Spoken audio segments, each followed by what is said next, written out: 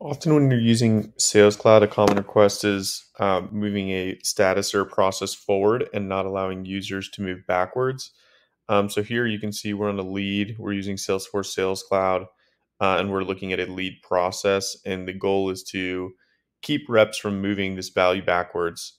This can be a case when you're using opportunities, using leads, and it's a common problem that companies run into when they're trying to measure the effectiveness of their pipeline, when they're trying to forecast, maybe for running some advanced analytics on sales cycle. If you allow users to constantly move backwards on a linear sales cycle, a lot of that data will obviously be corrupted. So right here, we're on the second status, working contacted, and we just want to prevent users from moving to open not contacted. So if I click this, you can see that a validation gets triggered here for moving backwards. And if I choose to move forward, I can obviously do that. That one would be converted.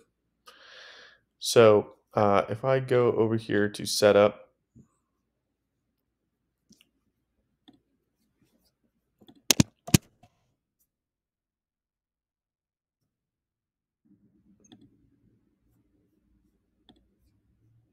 oops, I was on the wrong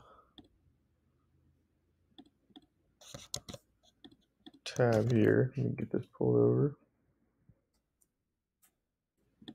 I'm going to go to my object manager.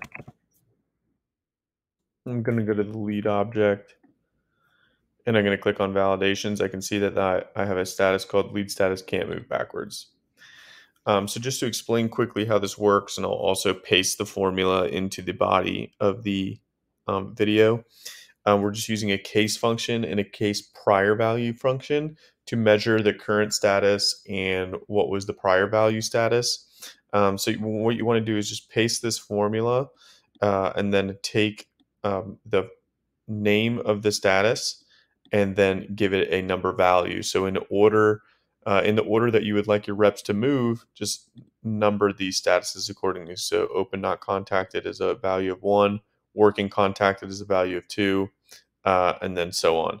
So once you have these numbered on the case status and the case prior value status, you can save and turn that on, and your reps will not be able to move backwards in a status or stage. Obviously, if you want to change this to opportunity stage, maybe you see value in using this on cases, you can just swap out the status field for any pick list that you'd like.